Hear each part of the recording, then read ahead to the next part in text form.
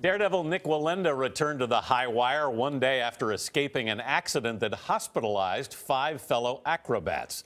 Wallenda performed last night at Circus Sarasota after a rehearsal ended in a terrifying fall. The 5 other performers, including his aunt and sister, fell about 30 feet to the ground while attempting a record-breaking 8-person pyramid. Omar Villafranca is in Sarasota, where the circus has its home. Omar, good morning.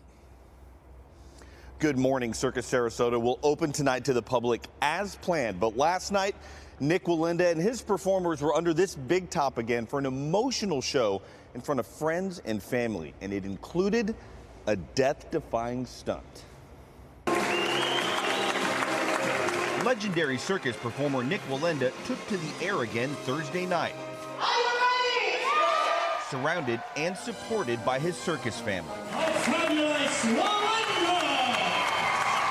Wallenda was performing with a heavy heart one day after 5 circus performers, including his aunt and sister, were injured in an accident. My sister's doing well.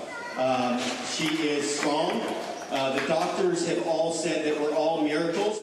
On Wednesday, Wallenda and 7 other performers were practicing a high wire pyramid trick, similar to this one shown here, when something went dangerously wrong. Me, Blake, and Nick were all blessed enough to catch the wire and hold on. We were able to climb in and come down. But 5 others fell nearly 30 feet to the ground. They were rushed to the hospital. 2 performers have been released. 3 remain hospitalized, but all are expected to fully recover. It's going to be a long road for those 3. They've got a lot of rehab to do. Wallenda was joined Thursday night by one of the performers who was standing on his shoulders when the accident happened. Another daredevil involved was also honored. The tight-knit circus community has been struggling to stay in business.